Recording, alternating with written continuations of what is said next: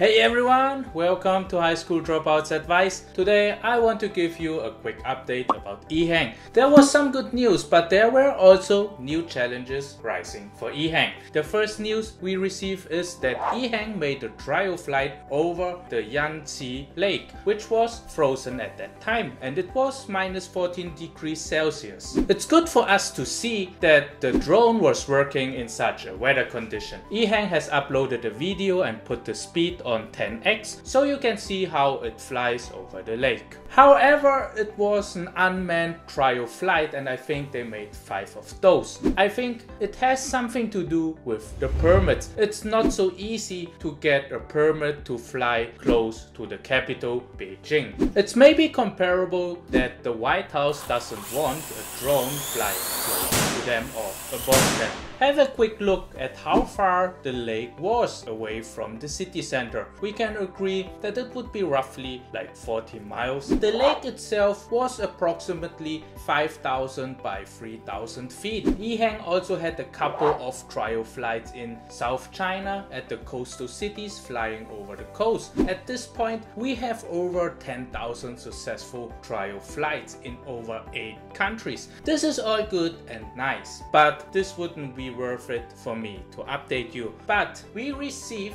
news from the government which give us an explicit insight in what direction the government wants to lead. The government wants to develop a new transportation network by 2035 with a modern, high-quality, intelligent transportation network. Furthermore, guidelines propose the idea of intelligent general aviation applications, noting the need to develop urban helicopter transport services and build rapid air traffic networks among urban clusters. The guidelines also declare the intention to develop a new generation of air traffic control systems to promote air mobility services such as intelligent air traffic management and airspace management, while promoting data sharing. The original was written in Chinese, and if someone who can read Chinese can verify if the translation is accurate and let us know in the comments below, this would be an awesome help. I linked the Chinese source down in the description. Those are huge plans. This means autonomous driving and flying transportations for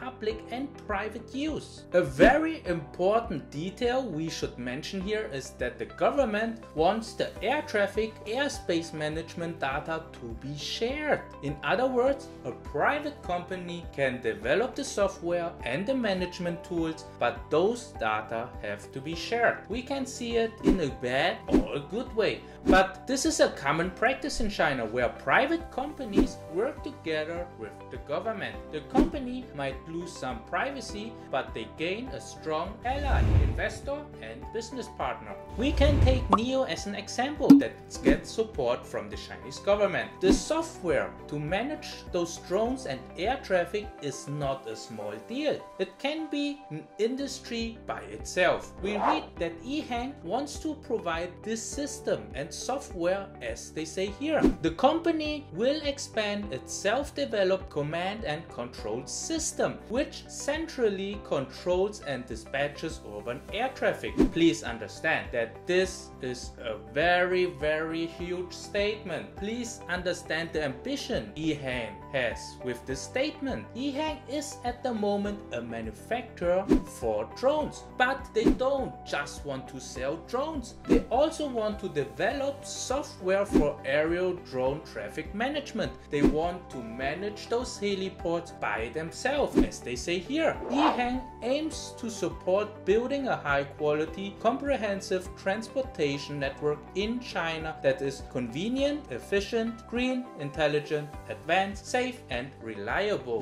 This means Ehang's ambition is not just a drone developer and builder, but but also a software developer for aerial traffic management, a developer of drone pods, and a network which can then develop into public transportation via drones. And they want to manage that network all by themselves as well. This is like saying, I will not just build cars, but I will also build the GPS navigation system. Then I build a taxi network which I manage. Having such big ambition is good, but we need to see that Ehang raises more money, acquires other companies in that area, partner with big companies, get some investment, or deals with the government to realize those ambitious plans. I can show you Uber. Uber Elevate did work with NASA for a system for the future's air transport. This was back in 2019. It has its challenges and it's not so easy to do. We don't even have autonomous driving level 5 in vehicles yet, which drives in 2 dimensions. And Ehang unofficially announces they will tackle aerial vehicles problem in 3D. But I'm actually not pessimistic here, because Uber later partners up with a relatively small company called Hidden Level to tackle this problem. This company is not very large, it only has 16 employees according to LinkedIn. For sure, the next couple of years for Ehang and us Ehang investors